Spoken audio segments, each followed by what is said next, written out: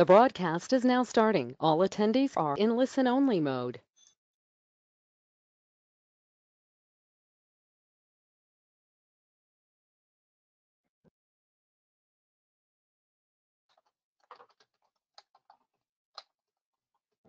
Hello everyone. Before we get started, I would like to do a quick sound check and a visual check. If you can hear me and view the PowerPoint slide on the screen, please raise your hands.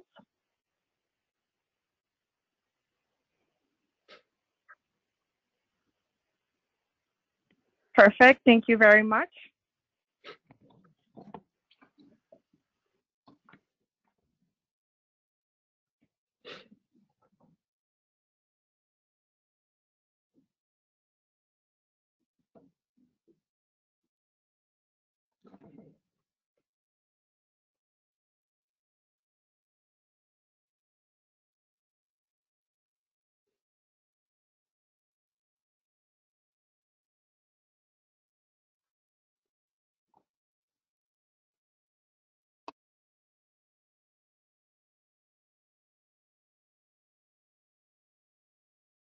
Okay, we'll get started.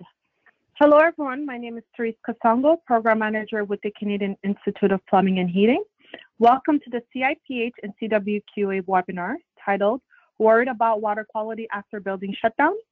I'm delighted to note that we have 141 sites registered across Canada for today's session, which is really great news. Before I introduce our webinar presenters, please note that we will address all questions at the end of today's session. However, you can type your questions directly into the question box throughout the webinar. The question box is located in the webinar control window on the right-hand side of your screen. Also note that a recording of today's presentation will be made available to all attendees following the webinar, and you will have the opportunity to submit questions after the session has ended. Today's webinar presenters are Jason Jackson and Shelley Peters. Jason Jackson has been at Fleming College in various roles, including Professor Mechanical Trades, Academic Chair, and Acting Dean for the Schools of Trade and Technology and the School of Business. With a 20-plus year career in the water, wastewater, and energy sectors, he offers an extensive and broad-range skill set in both trades and technology automation. As past president of the Canadian Water Quality Association and incoming chair for the Canadian Hydronics Council, he brings an extensive industry network related to water, both provincially and federally. Our second presenter, Shelley Peters, is a member of the water quality industry in Canada for over 30 years. Most recently, she holds the position of Executive Director for the Canadian Water Quality Association. Shelley is a past president of the CWQA and served on the board of directors for over 8 years. She has also been involved with other boards and committees outside of the water treatment industry. Please join me in welcoming Jason Jackson and Shelley Peters. Well, good afternoon, everyone, and thank you for attending our session here on water quality and building shutdowns. Again, I'm Jason Jackson, and Shelley, can you say hi? Hello, everyone. Welcome.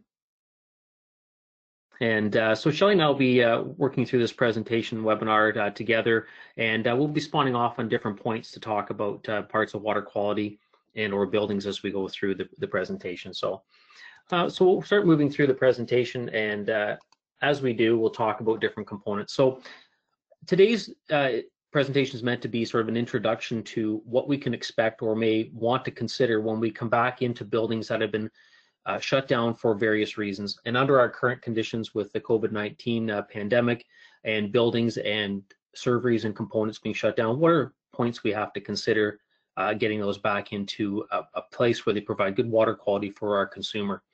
And some of the points to consider might be on the mechanical side, systems, mechanical systems, building plumbing and piping, water treatment systems, who are the population using the building and their vulnerability, and then other emerging water qualities that may have always been there and we've been addressing over a number of years, but now we need to take a little more of a focus and ensure that it's working okay.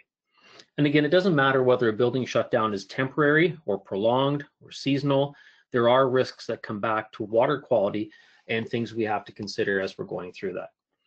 Just a quick disclaimer for today is that all the products and labels have been removed or blanked out, so it's a generic presentation. It's a reference and education document, and the idea is to generate questions and present some ideas that might help you in your building as we go through it. Photos are all referenced or original, and some of the references come from the World Health Organization and the National Building Code. So just to start off, I'd like to know who's out there and who we're presenting to. So if you look at the very top of your screen, you'll see a respond to poll. And if you've got a mobile device or anything, please enter in the top part. It says pollev.com and Jason Jackson 125, and you'll be able to interact directly with this. And please enter in your profession of whatever it is, your profession or your background, to see what's here. Now there's a little timer going at the bottom, and we'll put in what it is, okay? And we'll just see who's out there.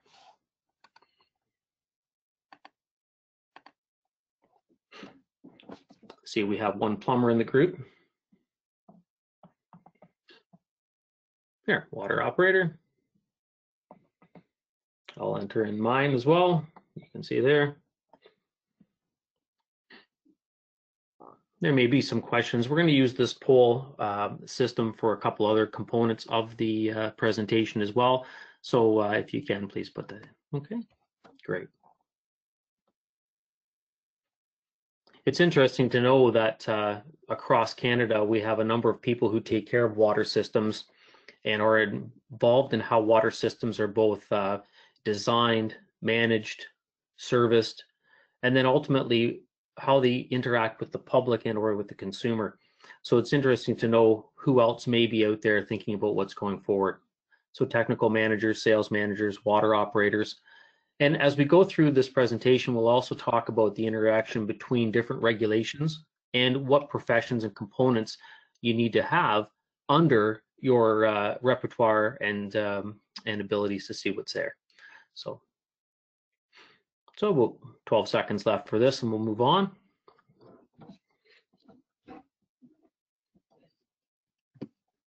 Jason, do you have your camera on? I have a camera. It's not on though right now. Oh, okay. No. All right. Unless it is, you can let me know. Yeah. No, it's not. Okay. Manufacturers online, Vega. Excellent. Okay, so you can see we have a fairly diverse lots of managers on the line who are the people helping make decisions about what's going to happen with their professional or technical response. So to start out, I'd like you to take a look at this water sample that's provided on the screen. And when you look at it, take a look at the numbers, look at the various components, and decide if there's anything in there that you find alarming, any number that might be a concern. And for me, I'd like to focus on those two components first off, because this is a drinking water fountain that may be found in any one of our facilities. And if you look at that, we have a coliform of 5 and a copper on a grab sample that's 5,300, well over the maximum detectable limits that are required. So if this is water quality that's found, and then if I was then further to tell you that this was a public building on municipal water, would you be concerned by that?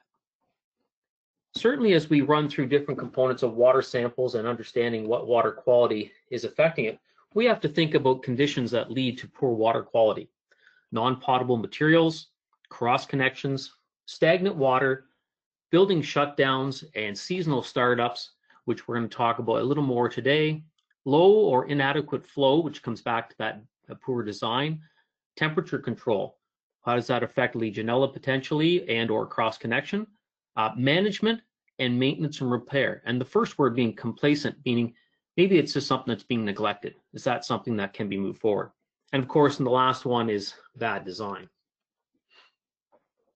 So other considerations we have to think about, and certainly this is an influence of who we have today in our buildings and different facilities, is we have to think about who's using the building, the vulnerability of those people who live, work, and also visit the building. And that would also dictate the frequency and length of the visit that they may be there. So for instance, if they're just transient, coming through and getting a cup of coffee and moving on their way, what is the quality of the water and how does that affect them individually? But if that's a facility where you work every day and you drink from the same tap and have the same water quality, is there an impact to your health prolonged? Or is there an impact to other people in the building prolonged? And of course, then also think about the types of water use, the amount and the exposure. How often do you have that?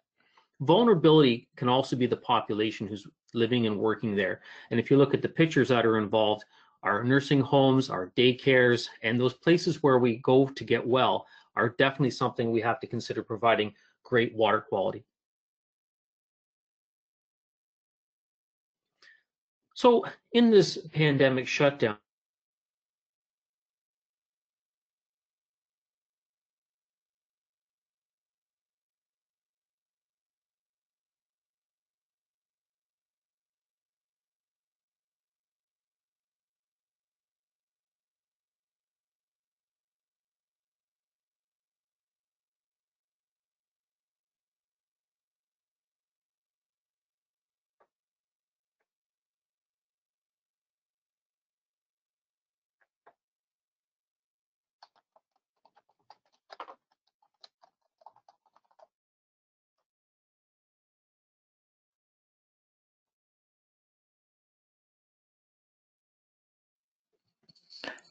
Hi everyone, I just want to do a quick sound check. Are you able to hear me? If you are, please click the raise hand icon. Okay, perfect. See, some people are still able to hear me. I think we've lost our presenter for the moment. So if you give us just a couple minutes, I'm going to see if I can contact him to see if we can get him back.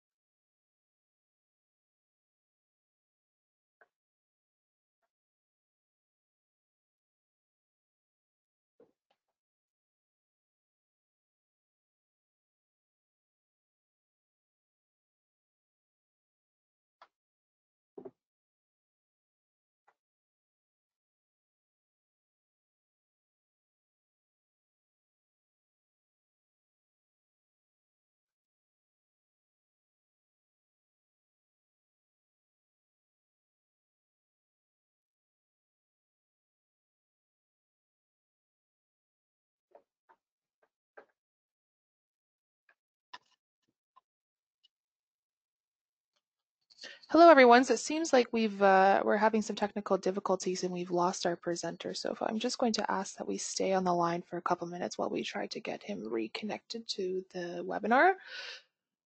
I do see that you are all able to still hear me, so we are going to try to do our best to see if we can get him back onto the webinar. So just hold tight everyone.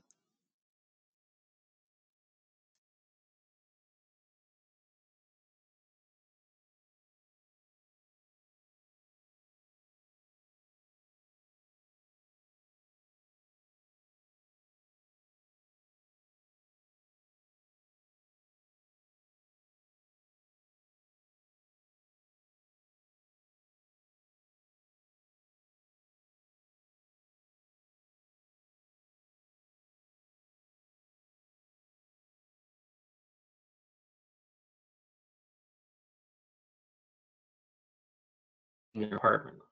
So what are they doing in that apartment?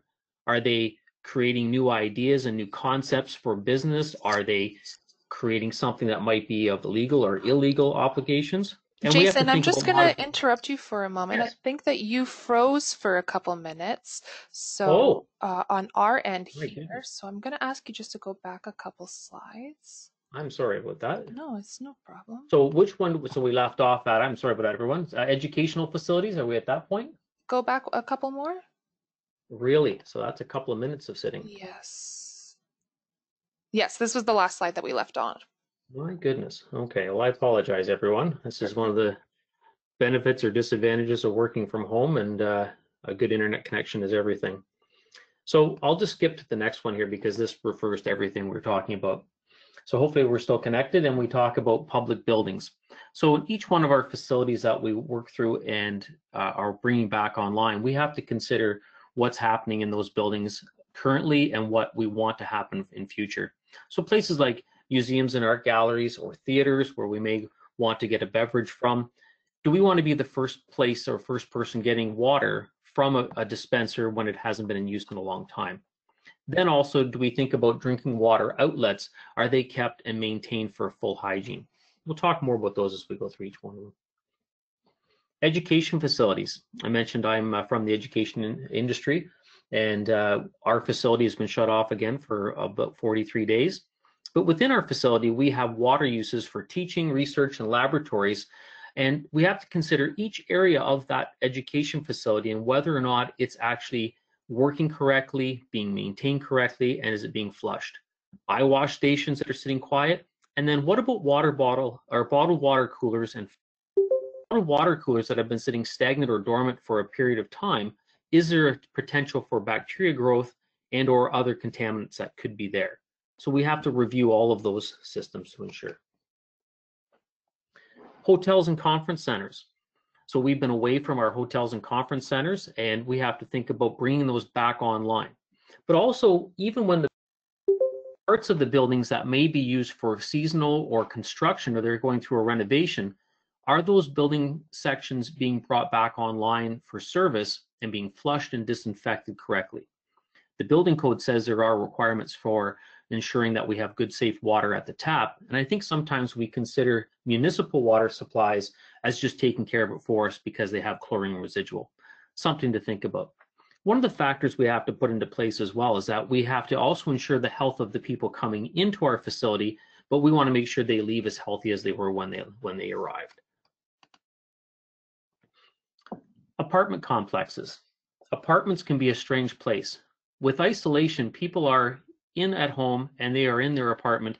And it's not so much the fact that the building's not in use, it's what's going on within that building while people are at home more than ever. So modifications that might have been done to the apartment piping or plumbing, and maybe the actual owner didn't realize what was going on. And the other component is potential illegal operations happening in apartment units. You never know what's going on in the unit next door or above you in different floors. And we have to consider the fact that with those new pieces, who's inspecting to ensure things are working correctly. Transportation terminals. I've spent a lot of time in airports traveling across Canada and the US, as many other people who are on the technical managers and sales managers, as mentioned in our little poll. We have to think about what it is and where we're transferring and how we're going to ensure that those places are in good repair. Cross connections are eminent within different buildings, and we have to think about washrooms, restaurants, and kiosks as they come back online. How do we ensure that when we have people using those spaces, that they're going to be kept safe and in good repair as we move forward? Factories and industry. Liquid chemicals that circulate within water for heating and cooling, are those being maintained correctly? And then we talk about cross connection and control, and I'll speak a bit about that in a few moments. Cross connection and control, ensuring that we have area and premise isolation, and ensuring that we have no chemicals that can backfeed or backflow to a system. And again, on a number of these facilities, we have eye wash stations and safety showers that need to be inspected and ensure that they're working correctly, both in piping, plumbing, and water quality. Needless to say, our hospitals and medical centers are the focus and focal point for all of us right now, ensuring that those spaces are kept clean and in good repair for those frontline workers who are ensuring that we're going to come out of this pandemic in good repair and are safe for ourselves is important for all of us.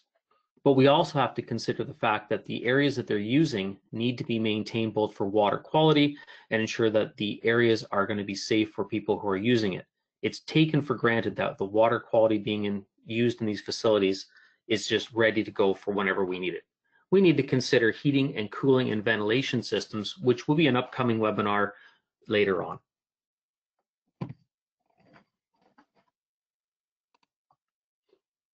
So back to our poll for a moment. Who would be best for maintaining water? Who's responsible for maintaining water quality in a building? So take a minute and go to your poll and take a quick look and add in who it is. Who do you think is responsible for maintaining building water quality?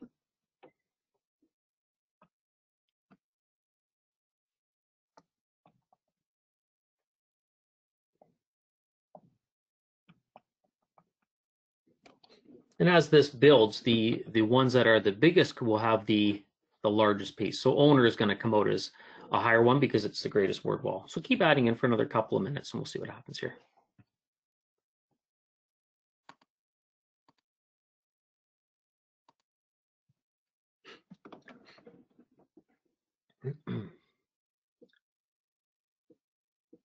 And essentially, we know that we have managers and property owners, but what about the plumber? What about water operators? What about the utilities, the utility providers? Are they concerned by those sorts of items?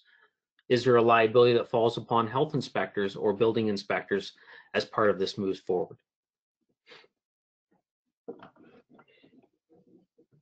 If I was the owner of a building, is there a liability or component that I have to consider in this new reality of how we're moving forward?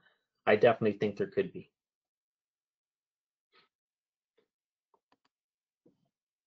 Okay, so it looks like owner is our one who's going to be responsible for that. Well, let's take a look at it the next slide and decide whether we all agree. So if I'm in a building, who are the people who interact in ensuring that the building is in good repair, in good health, and is ready and safe for people coming to the building and leaving the building?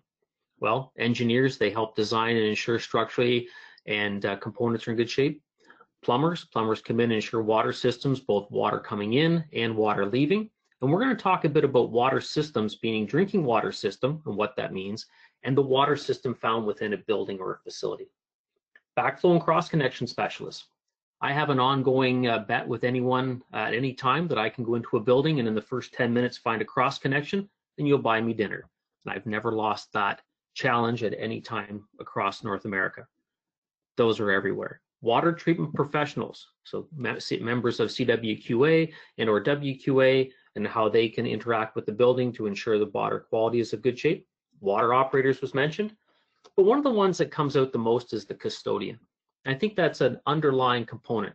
Custodians are in the building every day. They are maintaining the health of different surfaces.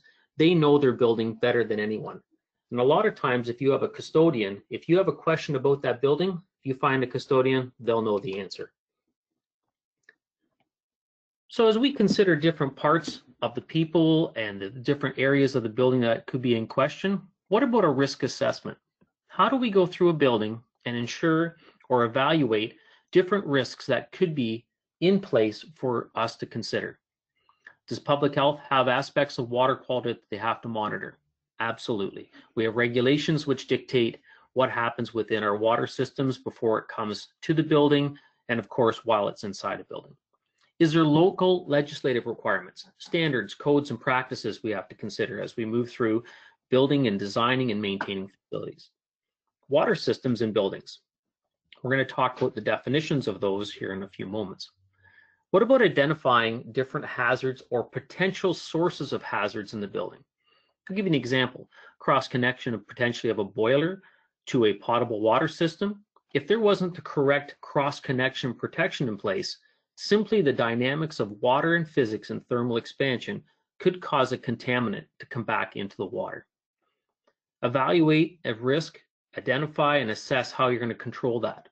So if we have a kiosk that hasn't been used in a long period of time and it's been sitting, it could be in a potential risk. Well, how are we going to assess it and then bring it back into its reality of working correctly with good, safe water? Might need some more steps than we're used to. Operational monitoring, make sure that they're in place and running. And of course, how do we verify everything that's been done? I believe recording how people go about working in a building and what they've done each day becomes a piece of accountability that might be a requirement in the new future as we go forward. I also think that moving forward, everyone should be very concerned and looking at things in the National Building Code and things that may have been overlooked at times, but things that need to be moving forward. Part 6, heating, ventilating, and air conditioning. Part 7 is a plumbing service and defining which components of a water system and or a wastewater system are in place. And then there's some other CSA standards I think that can come into place. And maybe Shelley, for a moment, you could speak about B483 and what it means to our industry. Sure. So the CSA B483 is specific to the drinking water treatment systems. So your reverse osmosis or anything else that might be considered a point of use type system. And there's been extensive studies and work done through CSA and a group from the CWQA in making sure that the requirements are there to ensure that they're going to have good quality water through each one of those drinking water treatment systems. So that work continues with our CSA group, and a familiar voice is very involved with that still, with Kevin Wong and Scott McDonald being two key players on that committee for us. So that's great. Well, thanks, Shelley. And again, I also come back to CSA B64, which is the backflow and cross connection module. There's a number of other codes and regulations we have to consider, including drinking water standards and components as well. So we can consider those here in a few moments as we run through. So provincial regulations, and I went into the actual number of different codes, whether it was here in Ontario or BC or from Nova Scotia. And I was looking at different codes and regulations. And here in Ontario, we have some definitions that we use for water and who's responsible. So I've been watching some of the questions come through, and I see some of them are as we are a school board, and therefore our facilities, our staff maintain our facilities. And that's great when you have that type of control. But what if it's a system that doesn't have that type of ownership? So when we look at the different parts of a water system, a water distribution system, and this is an excerpt from it, talks about all those pipes and fittings and valves that convey potable water to fixtures and plumbing appliances. That's inside the building. The water purveyor is the owner or the operator of the drinking water system. The drinking water system is actually the water mains, the line coming in, which is the service pipe, and that could be a bit of an argument whether it's going to be the drinking water owner or the private supplier owner. So those components come into place. And then the water system is inside the building. So I think at times we miscue what these different definitions are, and we have drinking water system and water system that sometimes are used interactively between each other, but it's who owns those different systems, and that becomes liability. In British Columbia, we talk about provincial regulations, and if you read here, it says here the following are excluded in the definition of domestic water system, which talks about the water system in the building. And in that case, we think about different components that are being interacted within the system. So certainly you, as an owner or an operator or somebody in maintenance, may be taking care of the actual plumbing and facility, but bottled water production and distribution, and for drinking water dispensing machines, so drinking water fountains or those types of dispensing machines that are for bottle fills, may be excluded from somebody who has to maintain them, yet there could be a potential risk. And then also the building system. We have to ensure that we're looking at the building system. I bring these regulations up because across Canada, each province has its own piece in which they add in different parts of regulation. Here in Ontario, it's Reg 170, Regulation 170, and it dictates everything that we have to do for the drinking water system. But then it falls back into the plumbing code for more things that related to the actual water system inside the building. And I think we need to ensure we're following good practices both sides. So some jurisdictions have cross-connection control programs, and as part of a well-designed system, we want to make sure that no hazards, things that are in the water or connected to the water system, can cause a backflow or back pressure scenario that may impede health. You know, a number of years ago, we did a cross-connection survey, which means going through a building, checking out every water connection possible within that facility, and looking at the risks and trying to identify which ones may be a potential hazard. And we found one that was part of a boiler system and a heating system. And right next to the boiler room was the janitor's office area. So we went in, did our survey, found a situation where we said this is a problem, and we installed a backflow device on the boiler makeup water. Ensured that it was compliant and everything was good. I spoke to the janitor or the custodian that afternoon and said, you know, if there's any concerns or problems, please give us a call and let us know from there. Give you a small profile of the custodian. Great elderly gentleman, a little crusty, but boy, he really understood it was his building. The very next morning, I got a phone call from him. What did you do to my water? My coffee tastes different. And I thought, well, that's an interesting comment to come from somebody who knows their building very well. I'll go through what he does every day. He comes in the morning, puts on a pot of coffee, goes for a walk through the facility to check his facility, comes back, has a cup of coffee, and then continues on with his day. What was different was that we had installed a backflow preventer that prevented glycol or glycol type water from thermal expansion coming back into the potable water system. And because he was supplying taking the first water of the day, he was actually getting some cross contamination from that heating system. His water and coffee did taste different because of what wasn't there. So don't take any of those for granted as we move through different systems. So, little picture on the screen for reference. This is one of the ongoing systems that we see in for chemical dispensing. But I want to bring your attention to a couple of places. See the connection right there? That connection is a cross connection between the potable water directly to that cleaner or disinfectant. And then right beside it, just a little further over from the arrow, is the ice maker. And they weren't sure why they were getting pink ice cubes. Facility shuts down for a period of time. We have systems that may fail or may come online, and we could have situations like this where we have contaminated components of water, ice machines, drinking water fountains. We need to have a good look at all those facilities to ensure that we're working properly. What about water treatment devices? And Shelley, would you like to speak to this one for a moment? Sure. Jason is famous for finding water treatment installations where he challenges each one of us in determining what's wrong with this picture. But clearly in this one, we have a direct connection to the sanitary line with absolutely no check valves or backflow. So if this was in a facility where the water was shut down, but yet there might have still been someone checking the building, there could have been easily your sewer to come right back into those units. And then as everything in the building comes back up, that gets put online and that goes through the entire building. So, you know, from a Canadian Water Quality Association point of view, each one of our members are trained and know to look for each one of these issues that clearly are not meeting code of any way, shape, or form. So I challenge all of you as you go out and look into this to see if you can find some of these great pictures that Jason has provided here today. I say this on a regular basis. I'm so pleasantly surprised and even a little disappointed in what I find every day from professionals in the industry. And sometimes it's not our professionals and members or people that we see dear into our industry, but it's those ones who simply don't know or don't care. This facility as well, if you notice on the wall, there's a box called Franklin Electric. It's actually a municipal facility, non-residential, but it's actually on a well. So now we have another whole level of mechanical to consider. So it's not just municipal water that's supplied by a drinking water system. It's also potential systems that have well water and then the other mechanical pieces that come together. So be sure you understand your facility. So what about plumbing materials? This is not new. We've had to work on plumbing materials that have low lead content for many years. And by having that, we have to consider lead content, we have to consider the performance of those materials, and then ultimately consumer safety.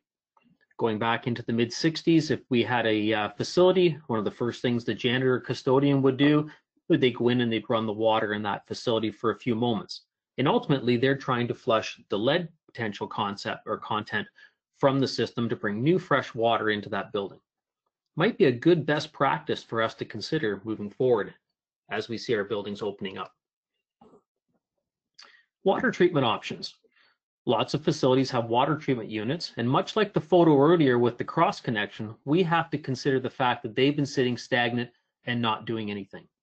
Is it time to have someone come in, flush the system, backwash, ensure that it's operating correctly, at least to a component that we can ensure we have water quality that's of the best we can have? And how do we do that? We have to have it tested. At some point in time, we'll have to have somebody do either a field test and or do laboratory testing to ensure it's in good working order. We have point of entry systems that might be in place, and this is another gray area within the building code that we have to consider, because where does the building control valve begin and end? And we have to decide who's responsible for those facilities and those systems. But then also point of use facilities and systems as well, where we may have a drinking water system under a kitchenette or somewhere in filling a bottled water station. We have to ensure that those facilities are working correctly and that water quality is going to be the optimum coming from there. Point of use. So it's nice to see a youngster running up to get a drink of water, because here in Canada and the US, we sort of take water for granted.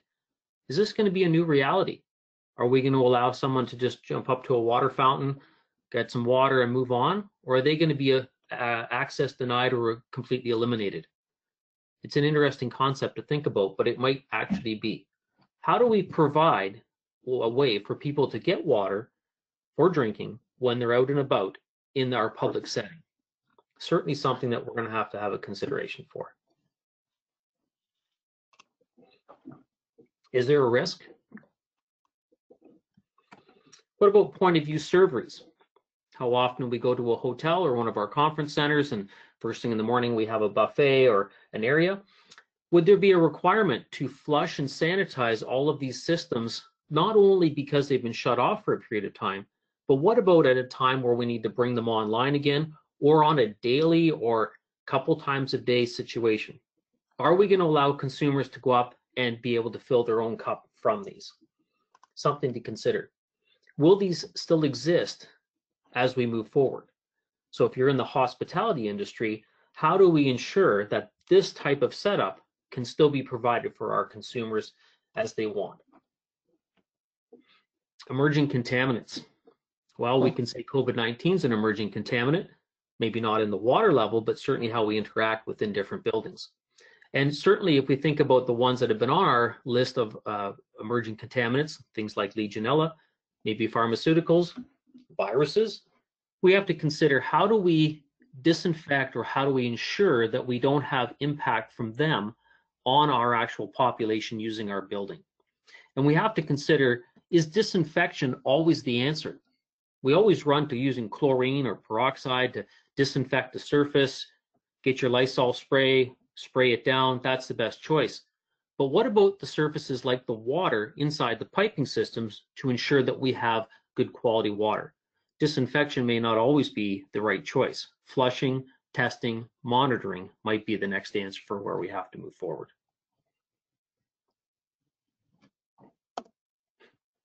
So let's go back to our water sample again. And here it is where we knew that we had those concerns with the coliform and with the copper level that's been in place. So where do you think that this type of system was? We talked about being a public building, but it's actually in a facility that has a hot water recirculation loop. And this water actually had a cross connection that was hooked up somehow within the system to the drinking water fountains. So this is a mechanical system that's been running the entire time that we've not been in our building, still heating or cooling, but now it's causing a bigger concern with corrosion and a cross connection. We have to pay close attention to our mechanical systems to ensure that they're operating correctly with our drinking water systems and our water system within inside the building. So how do we do that? And Shelley, do you want to speak to water testing for a moment? Sure. So we, there's several different accredited labs that you can take your water to be tested. But at this point in time, too, you're also able to take it to your public health, and they will do that testing for you for free. But some of the emerging areas that you really need to be aware of after a building has sat stagnant is obviously lead, heavy metals, arsenic, because all of that, while that water has just been sitting in there, has been gathering that right into the water. And once you start to use that water again and begin that flushing process through some of the equipment, you could be taking additional aesthetic like iron, hardness and everything like that right off of the pipes. So you not only could you have contaminants that you shouldn't be drinking, but you're going to end up with perhaps more particles that are going to get into your system, could get into the aerators and into the point of entry or point of use equipment that you have through the building. So it's very key to, once a building kind of comes back online, have several different testing points taken. So, check at your coolers, check at the kitchen sinks in some of the lunchrooms and things like that. Check your fridges if they have any fridge filters in them. That's another point where if that water has sat stagnant and not been used for a period of time, you could have some challenges. So it all comes down to verifying whether water quality is good or not. I go to a tap, get a glass of water, and I can look in it and say, oh my goodness, there's coliform there, dump it out and get another glass. That's not reality. So how do we ensure it? We have to do some level of testing. And I think that we really need to consider liability at some point in time as we go through this, as we're going to have this new heightened awareness as we go around things. If I test the water and record what I've got tested, then I've got a focus point or a point of reference. And then I can do regular testing on a regular basis to ensure that the water quality in the system is going to be good quality and it's verified that it's there. It's definitely something to consider as we move forward in the new reality of COVID-19. So we're going to go to our question and answer period here in a minute, but in conclusion, I think it's good to understand how an entire water supply system operates. Understanding how the whole system interacts with both mechanical, with drinking water, with humidification, heating and cooling systems, I think it's valid that we have to have a good understanding of all those systems. It's always practical to reference legislations and codes. What are the best practical options for a water system? And if our group has said that they believe the owner is responsible for it, then they need to understand how they can mitigate the risk in evaluating the building. So the question becomes this as we go through further into other training sessions. Who's going to evaluate that risk? Who's going to go and do a survey or check the system and then do the building water quality? Things to consider. Who's using our water in our facility? And if they're using the water, what's the impact to their internal health? Well, the way around that is to have training and education that ensures that we're actually understanding, and now that we know, we can find a way to make things better for places. Now, it's tough in small communities to always have the right people around with the right skill sets. So it might be important to make alliances both with associations, licensed professionals, other competent professionals. And in the end, if you're not sure, you need to ask questions. You need to go back to those places and say, I'm not sure about this as a risk or a situation. Maybe I should ask someone to find out. Again, this has been recorded, so you'll find lots of information and, of course, references. National Building Code, the World Health Organization has a great document on water safety in buildings, and you'll see some great reference points and points to consider there, and then some of the local codes and acts as we go through. I have a question section set up here, but I think what we'll do is we'll leave it to Therese and Sarah to work on the questions as they go through their parts. And for the next little bit, let's ask some questions and see whether we can answer them for you as we go through. I've been sort of reading some of the new ones that have come through here, and we see that there's someone from one of the school boards, Anthony, and he says that, we have a school board, therefore it's our own facility staff. And that's a great thing, because then you have control and ultimate control over your facility and ensuring the best practical and the best use of the water quality that's there. So I would think, Anthony, you're in a very good position for when, as somebody who's taking care of those facilities. Okay, so I'll open it up for questions, and if Sarah and Therese, you could grab some questions to run them through. Thank you so much, Jason. So if you have any questions, please feel free to type them in the question box in the right-hand side of your webinar control panel. We don't have any right now, so we'll just wait for a couple minutes to see if any come in.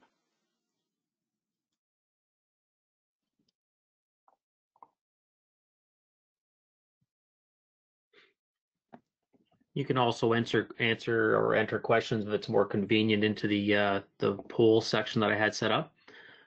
One of the questions we had here says that some jurisdictions have begun to bring businesses back. What should business owners begin with when they do a startup? Without assuming any liability or responsibility for what goes on in a building, I think is a best practice. If you look at different parts of both the health unit and or for the building code, it references flushing systems. It references that you push the system forward and get the water quality moving forward before you begin delivering your product. I think of a coffee dispensing or coffee business that's maybe supplying to the public. The product that you're delivering is the product that us as water treatment professionals, plumbers, people within the industry of water are providing for your product. So we want to make sure ours is as good as it can be. You need to ensure that that's there moving forward. So we do have a couple more questions coming in here, Jason. So should drinking water system filters be changed?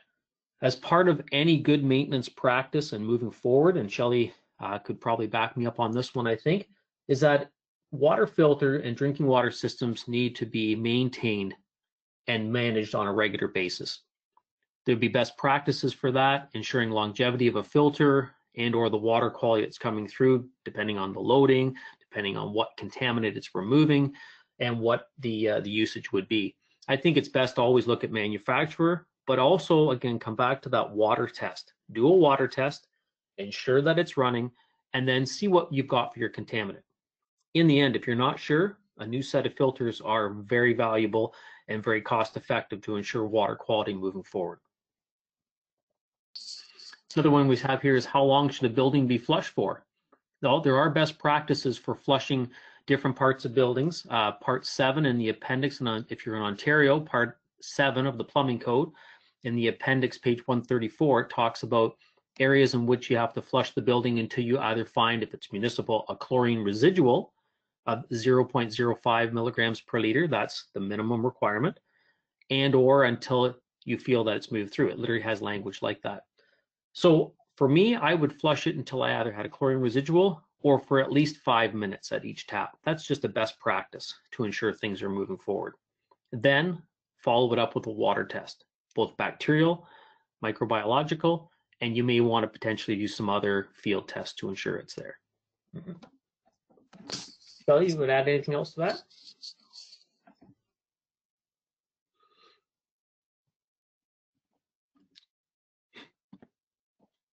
Another question about Legionella. Legionella, there's plenty of experts in the world on Legionella and different components of mechanical systems. Legionella, again, found in heating and cooling systems. I think it'd be practical to ensure that you're checking both the makeup water going to our heating and cooling systems, one place to ensure that it's there, and make sure that the temperatures for those systems, so if it's a hot water tank, that the tank, and this is coming from the plumbing code, that the water quality in the tank is at 140 degrees Fahrenheit as per the code, but at the tap, depending if it's being mixed down to a specific temperature, no greater than 120. 140 is the minimum requirement for what's required. It's right in the building code.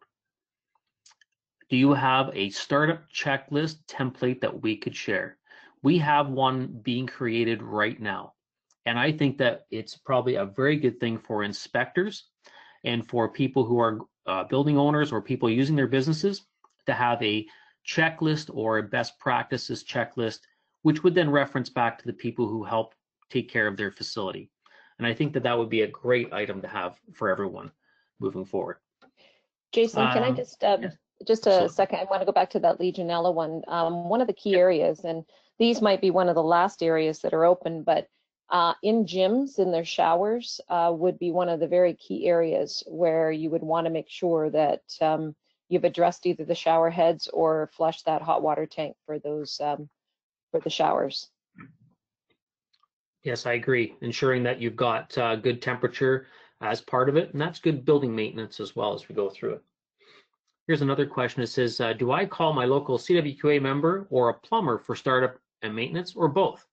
Well, that's a bit of a loaded question, because I think that in essence, everyone's expertise comes down to where they're best suited. And both would probably be the best choice depending on what system you may have. But I think reaching out to whoever your professional is, you define your professional, whoever your professional is, and or to an association like CIPH and or CWQA, reach out to them and say, here's what I have. What do you think? And they will provide you with names of people nearby. I think you need to have a good team in place to ensure you've got good water quality. What about hydronic heating systems? Hydronic heating systems, if they're closed loop or open loop systems, probably already have the system running since it's been this time of year and we need to have heating moving through. How often do we check the water quality within a hydronic heating loop? Not very often. But I think it's probably practical to think about it, ensuring that you've got the proper pH. You may do a microbiological sample. You might also want to check if it's got glycol, what the glycol percentage it might be in place, and also those cross connections, the makeup water going to it. It's not a bad time to really take a look and evaluate all parts of your system, whether it be your heating, cooling, ventilation, or drinking water supply. It's a good time to review everything. Jason, we do have some questions coming in through the GoToWebinar system. Absolutely. Yep. Tim, we just quickly look. So the first one is, are there Canadian resources specific to flushing /disinfection re-COVID stagnation? Yeah, so there are some components coming out from individual health units. I'm falling back at the moment and looking at drinking water standards. And if you look at the regulations within, and I'll speak with Ontario's for a moment, Ontario has Reg 170, and it talks about the drinking water system and the requirements. It doesn't really talk about the building itself, but as a good practice, I think it's something that the members of CWQA and CIPH could have part of our checklist. Take a look at some of those components that would be a good thing to start with. So what's the requirement? And I'll just give you an example. This is just in conversation. So pretend you would run the water for 3 minutes. You would do a chlorine sample. You would check to see what that chlorine sample level was. It would meet the minimum requirement. And then you would allow the water to sit. Or is it something that you have to go to the beginning of the system, add in a disinfectant like chlorine, shock the building, and ensure that we've got a residual at as many points as possible, then resample. There's a number of things to think about. I mentioned earlier on about the conflict or the crossover or gray areas between various trades and regulations and certifications. And if you were to have all the licenses to work from the water main or drinking water system through to the end user, it's about 5 different certifications. Very few people have all of those certifications, but it's definitely something to consider talking to each one of them in the team to ensure that the water quality is good there.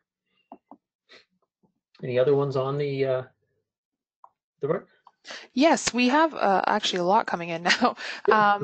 Hey, Jason, are there any specific regulations for water filter systems installed for food service equipment like ice cream machines or coffee machines? Shelley, do you want to take that one? That sounds like a CWQA question. Well, there's definitely, I mean, there will be safety standards that are in place, but again, best practices would be after a period of time that that equipment has been inactive, would be to completely do a full filter change. And while the filters are out, maybe do a flush of the lines, as well as if there's needing to be any disinfectant added or anything like that, and then replace those filters and then again, test, and test. You want to have your best practices that way. Can you speak to the use of ozone in the water purification process and its potential effects? So that's from Josh. James? Yes, absolutely. So ozone in systems is a disinfectant, powerful disinfectant, and it's becoming more popular and more widely used. And there are a number of companies, some Canadian and some very local companies to where I live, that have truly made a mark on using ozone for treatment systems. I think that ozone, as well as any other disinfectant, has a good place in the system and can really be a benefit to what's moving forward. As we adapt to what's being asked of us within our disinfection in our systems and or flushing our systems, I think we need to look at all components of disinfection. And ozone is one I think can have a real benefit as it's being used and being applied correctly. Have a good look at ozone as an opportunity because it does have some great opportunities going forward. Okay, absolutely. Later on, if Josh wanted to send a direct email to CIPH, I can easily give them a number of contacts or people to talk to that are very intrinsically attached to ozone and its use, and that might be a great way to keep the conversation going.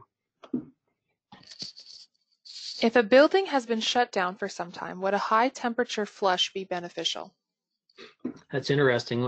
Our last AGM, we had a very open conversation about this exact topic about using water and high quality water for flushing. What temperature do you have to raise piping systems to ensure that you remove bacteria? Well, or viruses or anything there. You're getting into the level of pasteurization or boiling. And do you want to succumb your piping system or appliances to that level of temperature? We've had luck in the past running very high temperatured water, 180-degree water through the lines at different times to disinfect or to try and flush the system, and it's worked very, very well. Again, I think as we consider different ways to promote the health of our systems, we have to consider all options and maybe use all options. And maybe that's a chance for you to experiment within your building to see whether that's a good choice.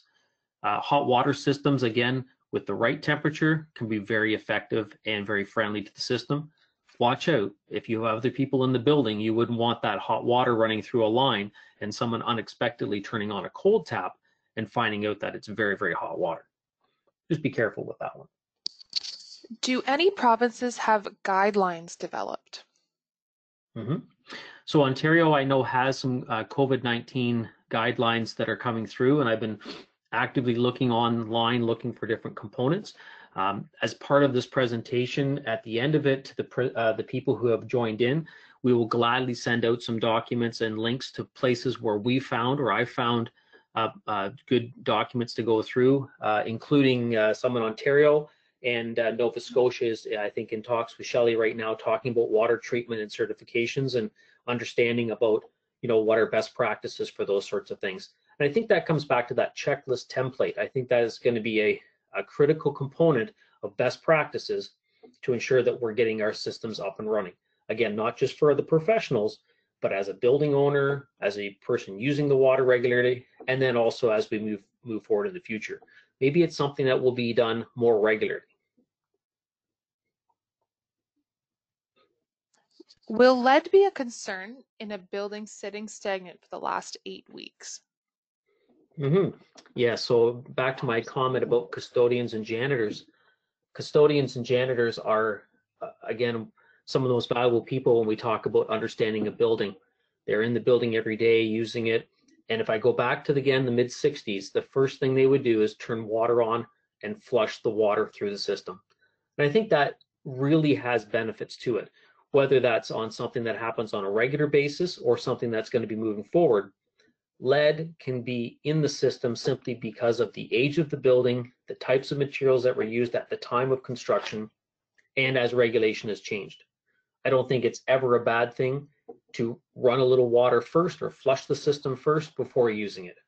Now we get into water efficiency. I was just going to say, it's. I think the AWWA recommends that you go flushing for cold water first, hot water second, and at a very minimum of 30 minutes with respect to trying to flush the lines with any lead or particles and things like that.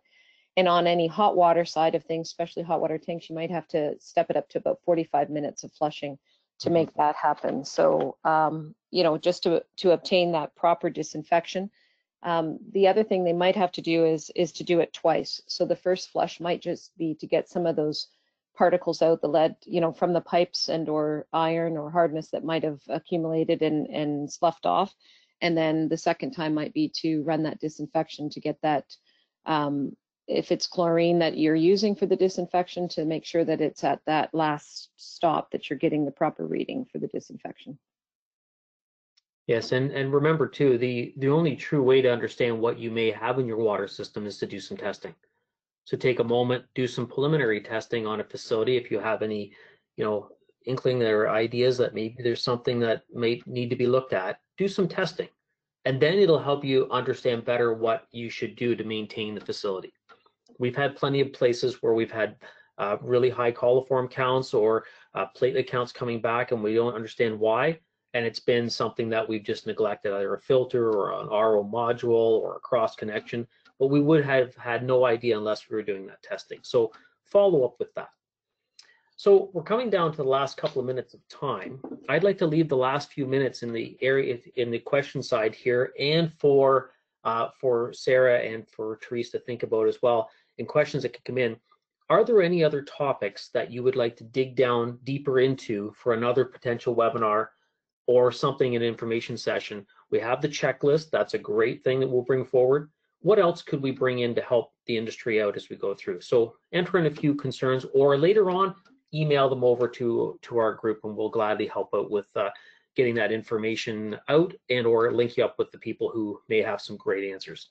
Some of the manufacturers we have within our associations are fantastic resources, have great products that they can use to help with some of these situations. We want to be able to utilize those great members that we've got.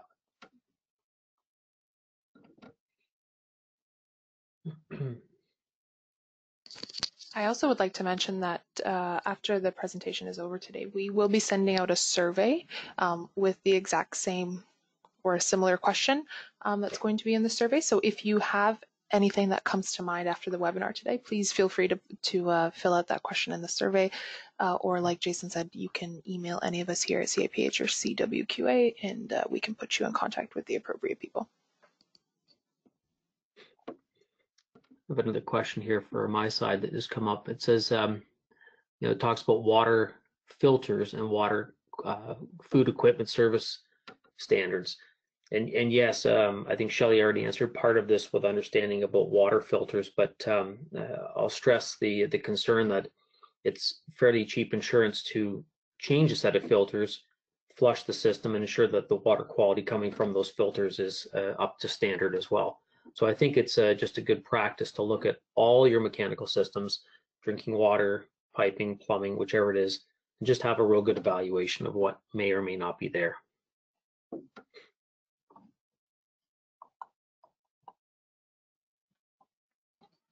For those of you who wrote in questions here, because we do have quite a few still left, what I can do is I'll send Jason and Shelley an email after the presentation today, and I'll email you the answer to your question back. I do have all of your names and your email addresses, so your question will be answered. I will send you an email about it. Yes, and I have more time at home than usual, so I'll gladly answer as many as we can. So it looks like we're at near the end of our time. I'd like to sign off on my side, saying thank you for all who attended. It looks like a great attendance for the number of people online that I can see. I hope that you continue asking questions and looking and considering. And one of the things, if you've walked by a specific point in your building or a system 100 times, and after a presentation like this, you stop and think, maybe there's more to what I need to look at, then this webinar was a complete success. So continue asking questions, and if you have any further ones, please send them through. Thank you so much. Thank you, Jason. Thank you, Shelley. Thank you, everyone, for joining our webinar. And this is the end of our webinar. Thank you, everyone. Have a great day, everyone. Bye-bye.